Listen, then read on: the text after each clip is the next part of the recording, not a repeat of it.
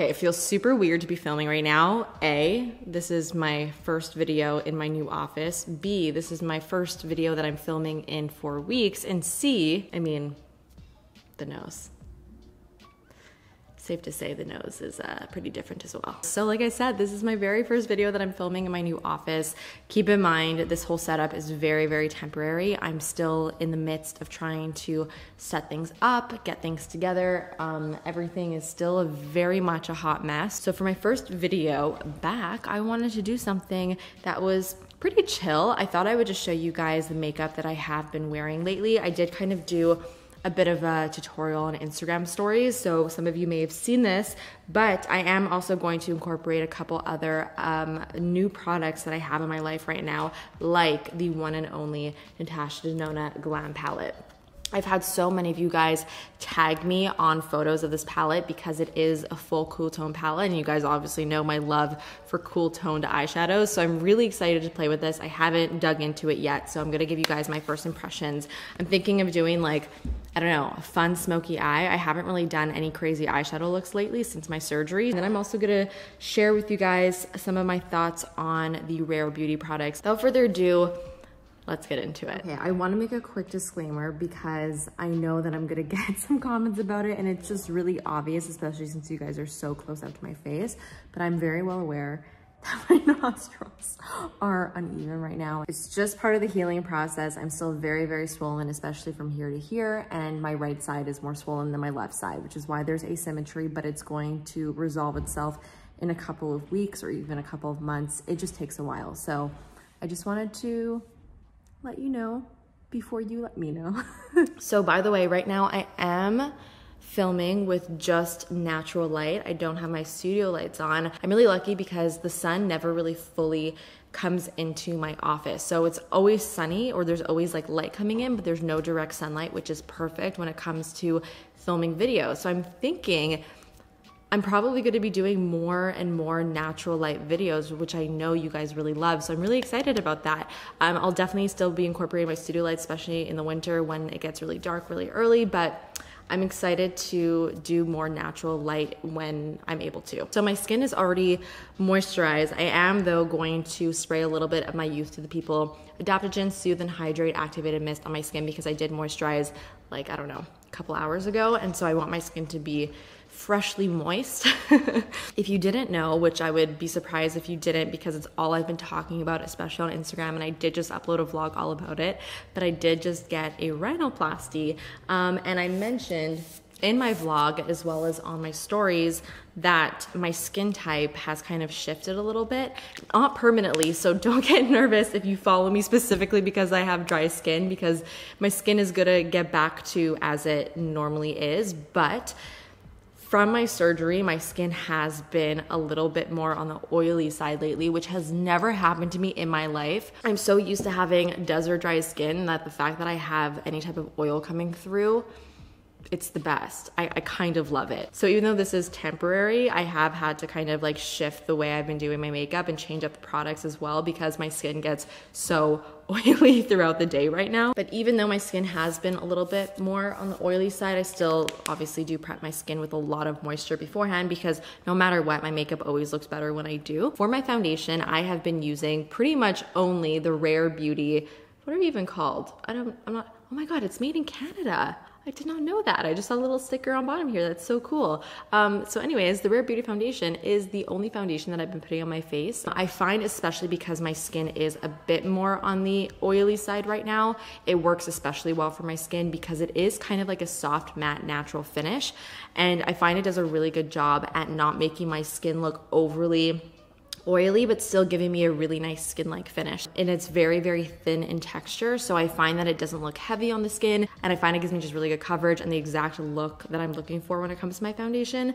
And then beyond that, it lasts so well throughout the day. Like, I can spend 12 hours wearing this, I could wear a mask, and yes, there is a little bit of transfer that happens, but I still find that it doesn't look gross and cakey and crusty by the end of the day. It still looks really nice and fresh. But before I apply that, I am gonna put on the Rare Beauty primer. I have been using this as well quite often. I do like this because it is a glowy primer, but it's not like super glowy at all. It really just gives like a healthy sheen to the skin. I wouldn't even call it much of a glow, and it also gives a nice amount of moisture. And I did watch the Skin by Hiram video where he reviewed some of the Rare Beauty face products, and he mentioned that there were some really good skincare ingredients in here as well, which I found to be pretty impressive.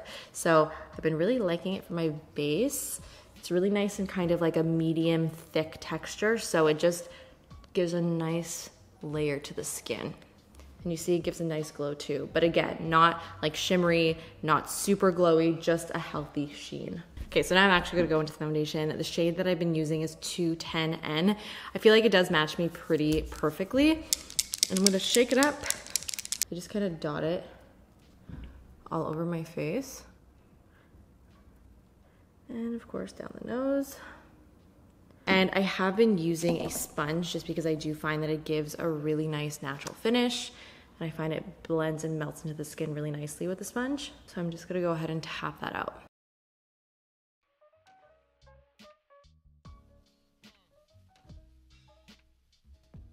So because I am only 4 weeks post-op, my nose is still pretty sensitive, so I need to be really, really careful when I blend out the foundation. I'm like barely able to touch my nose and it still feels super weird. Okay, so I think because I want to do kind of like a smokier look, I'm going to do my concealer after my eyeshadow. So I'm gonna jump right into my eyeshadow. This is what the Glam palette looks like.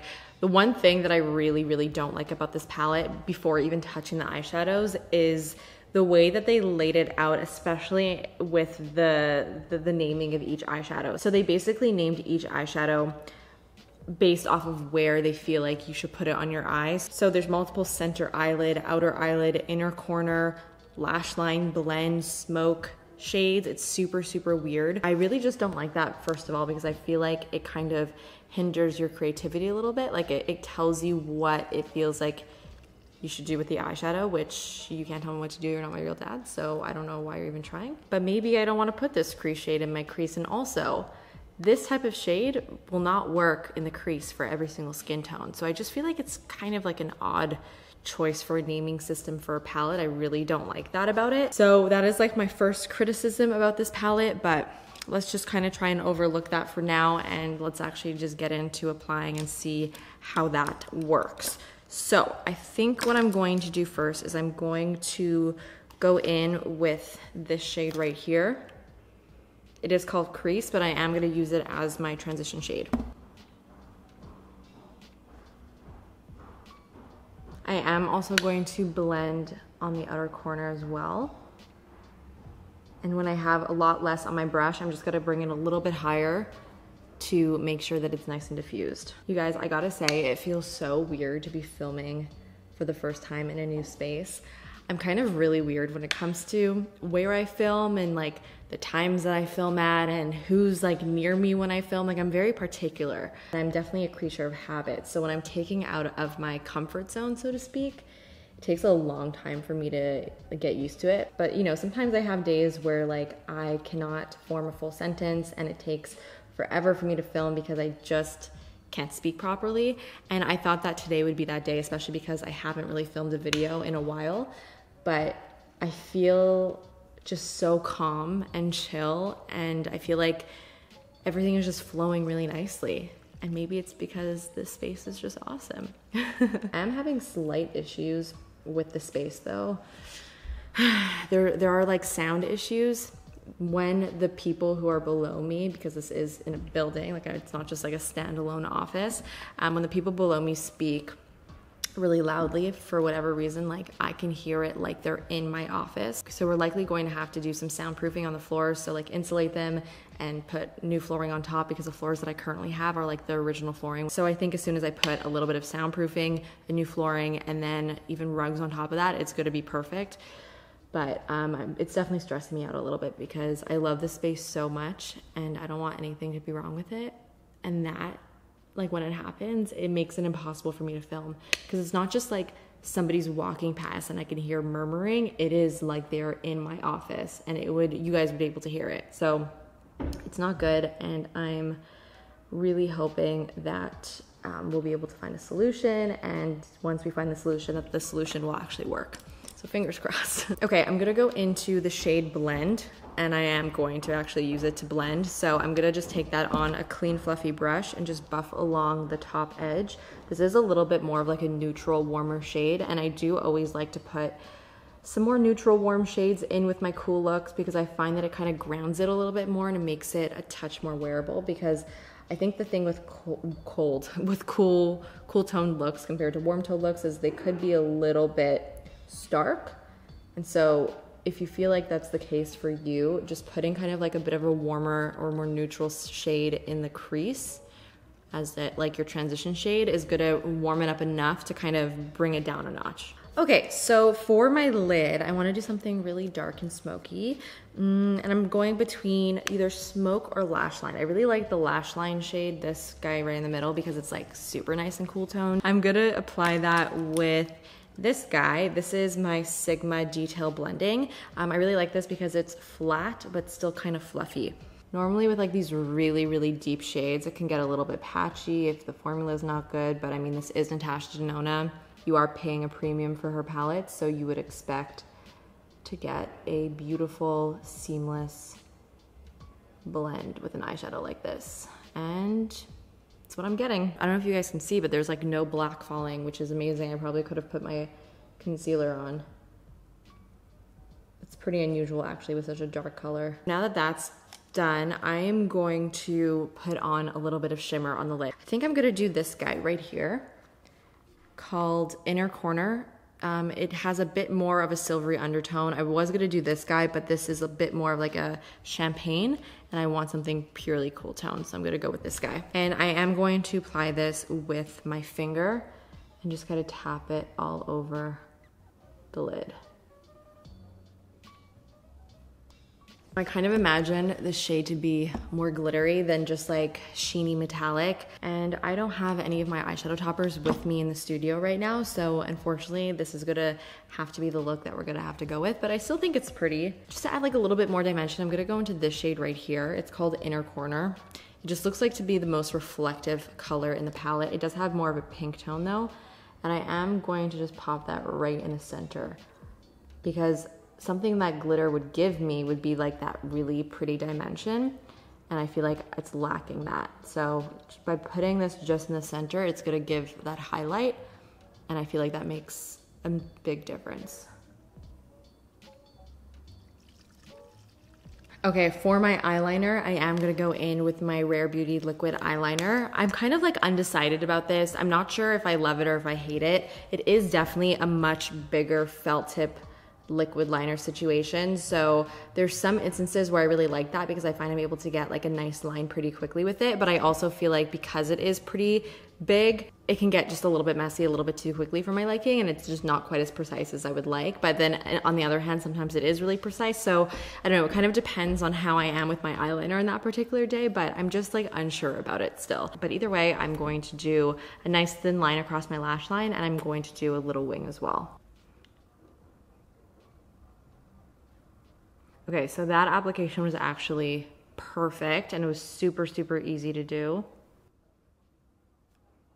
So today was a good eyeliner day. So when I don't do eyeliner for a really long time, I find it takes so long for me to get back on the horse, the eyeliner horse, so to speak, and be able to actually do it without completely messing it up. And I'm still not fully back on the horse. I have like maybe one leg over it, but it's not perfect, okay? Don't judge me. Okay, so now that we have the top lid done, I am going to go in with my concealer. So again, going back into my Rare Beauty concealer, I have been really liking this concealer. I will say though, with this doe foot applicator, you get a lot of product right off the bat. So I always like wipe off pretty much all of it. And I just take whatever is left over on the little applicator and I use that to apply because it's so full coverage. And with this stuff, you really just need a small amount. You don't need to like pile it on. So I'm just gonna blend that out with my beauty blender. Honestly, at first, I wasn't really too sure about this concealer. I thought that it was a little bit drying. The more I used it, the more I actually really liked it. It's not like a super hydrating concealer, that's for sure. I do find that it does do a really good job of really airbrushing the under eye, and this also lasts so well throughout the day, similar to the foundation. And I do find that the concealer and the foundation, because they are kind of made to match with each other. They're both 210N. They just mesh so well together. I'm gonna also just take a little bit down the bridge of my nose, which is so fun. Okay, you guys know that like, I never, ever, ever highlighted or really contoured my nose. I would highlight it, like I would do the little thing down the bridge of my nose, but I didn't really do that so much for contouring and highlighting. Like I did that more so to like disperse the brightness throughout my face, because I really just never liked to contour my nose. I just always found that it looked kind of weird on my nose. I just never felt like it looked natural. And I have been playing around with contouring my new nose. And it's so much fun. I am going to just quickly set a little bit my face. I'm actually going to use this new Hourglass Ambient Lighting Infinity powder. I haven't used this yet. It looks like a translucent powder, but has a little bit of like a yellowy tint to it, like the slightest hint. And it does have a really nice sheen to it, as most Hourglass powders do. So I'm excited to see how this is gonna look on the skin. So I'm gonna just take this dual-ended Hourglass brush. I'm gonna take the pointy side and just put a little bit underneath the eyes. I've pretty much been powdering my entire face. And I know this is wild and crazy. Who am I? I don't know. But I just feel like it is really necessary for me right now, because number one, with the mask wearing, like my foundation just gets all over it. And if I don't powder, it gets so much worse. And so I find that powder really just does help. And also, like I said, I've been getting a little bit oily. I feel like I'm like offending my dry skin viewers right now, and I'm so sorry. But all I've been doing is I've just been taking like a fluffy brush like this, and I've been going into my powder, and instead of like packing it on my skin, I'm really just buffing it very lightly. I'm barely even touching my face. I just want a very, very thin dusting of powder, especially in this area where I do wear my mask, to just minimize the transfer as much as possible, and to also minimize shine. Who am I? And I find that it doesn't make my skin look like super heavy or super cakey, and I still have a nice glow. Like, it doesn't get rid of it. But especially with a powder like this that's so lightweight and it's not really totally meant to like mattify, you're not gonna get like a cakey look. So yeah, this powder looks great, by the way. Like, it looks pretty much invisible on my skin, and like I said, it still kept that glow. If anything, maybe it added a little bit more, which I like. So I am going to put some shadow on my lower lash line. So I'm just gonna take this little brush from Smith. It's my 253, and I'm gonna go back into this shade, the first shade that we used, and just buff that on my lower lash line. Whenever I do a really, really smoky look, you always have to balance it out. Well, you don't always have to, that's silly, but I personally always like to balance it out on the lower lash line just by adding a bit of a shadow there, because I find it just makes the look more complete and balanced. And I'm taking a clean brush, there's nothing on it, and I'm just gonna buff along the lower lash line just to diffuse it and make it look really nice and soft. See how much bigger my eyes look now since applying that? It makes a huge difference. And man, cool tones make the brown eyes pop. Okay, I am gonna apply a inner corner highlight, and I think I'm actually gonna go into the Cool Tone Silver called Inner Corner, the first one that we applied on the lid, and pack that on the inner corner of the eye. And I'm also gonna take a little bit of that onto my brow bone and just blend it with my finger a bit. So now I'm going to curl my lashes and apply my mascara. I'm gonna be using my M Cosmetics Pick Me Up, one of my favorites currently. Curling my lashes though has been like a huge part of my routine lately. I used to skip it all the time and not really care so much about curling my lashes, but it really does make the biggest difference. So now I'm gonna just quickly do my brows. I'm just gonna go into my Marc Jacobs Brow Wow Duo. I'm gonna start off first with the brow gel. Okay, my brows are very intense. They look a little bit crazy. I don't know what happened. Again, like I feel so out of practice, so everything is just like 10 times more difficult right now for whatever reason, but whatever, I'm just gonna go with it. So now it's time to bronze up my skin. I'm going to be using this Dior bronzer, the Dior Skin Mineral Nude Bronze Color Games. I've been really, really liking this. It's a really nice, pretty sheer product, so it is quite buildable. But I do like that because I find that it gives a pretty natural look, and I really like the color of it too. It just warms up the skin beautifully. So I'm just gonna apply that with this Sigma Tapered Face. I always find with a cool toned eye look specifically, like really, really bronze skin is super pretty because the warmth of the skin just offsets the cool toned eyes, and it just makes everything pop more. So I'm gonna go kind of ham with bronzer. Okay, so now that we're bronzed, I'm going to go in with blush, and I'm going to use one of the Rare Beauty cream blushes. These are so beautiful, but they're very, very, very, very, very, very, very pigmented and very, very, very, very intense. So you gotta be really, really careful with them. I think for this look today, what am I feeling? I kind of wanna do this color because I feel like it kind of picks up the warmth in the crease really nicely. And again, I like warm cheeks with cool toned eyes. I just find it works well together. So with the Rare Beauty blushes, you wanna be so careful with them. I'm, again, wiping off all the excess product. I'm putting it on the back of my hand like that. And I'm going to dot it with my finger first, where I want it. This is one pat, okay, into the product that I put on my hand. Like, look how much more is still left. It's a lot. Like I said, it's very intense. And I'm going to use a sponge and blend that out. So you do set down to kind of like a powdery finish. So you actually do have to kind of work quickly. As you can see, I didn't work quickly enough and it kind of left a bit of a stain effect on my cheek. So I will say these, although they are beautiful, I don't find them to be very like beginner friendly or super easy to work with. You gotta be so finicky and careful with them because they are so crazy pigmented. But if you're able to get used to like the crazy pigmentation and the way that these apply, it is a really gorgeous blush. I mean, look how pretty that color is specifically. And I really don't have any other cream blush that is even close to the shade. So I love a good unique color. We're pretty much done, guys. The last thing that I gotta do are the lips. And I think this is probably what I'm most excited about because I have not been able to stop obsessing over these new Tower 28 glosses. Don't even get me started. Like, I'm going to be ranting about these in a positive way for like minutes. Like, editing Jamie is gonna be pissed because I'm gonna be going on and on about them. You're not wrong. Specifically, the shade Cashew. I may or may not have said that this is my all-time favorite gloss I've ever put on my lips. I know it's a bold statement. For me, this is the perfect neutral everyday gloss. It's the perfect tone, the perfect level of opacity, the perfect color, the perfect amount of glossiness, the perfect comfortability. Is that a word? I don't know. That's all I gotta say about that. Gloss drop. So I think I'm going to just swatch all 4 shades for you guys on camera, just because why not? By the way, this is called the Milky Collection and they're all named after like vegan milk. So there's oat, cashew, almond, and coconut, which I think is amazing. A really, really smart idea. Anyways, this is oat. It's a nice light peachy shade. It's the lightest color in the bunch. Super, super pretty. I really like this because even though it is light, it's not so opaque where it makes your lips look like concealer lips. So it does definitely make it a little bit more wearable, but how pretty is this one? This is Coconut, which is the pink. The perfect pink gloss, really. I love it. It's like not too Barbie pink, but it's just pink enough. It's perfect. Next, we have Almond, which is like the brown nude.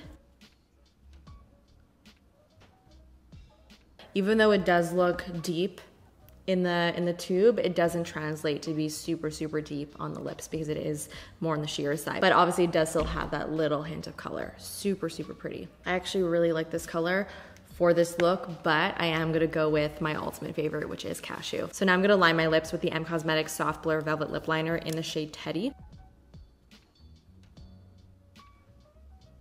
And I am gonna take my finger and kind of just smudge it so it's not harsh on the inner part of my lip. Now we're gonna go in with the one and only Cashew.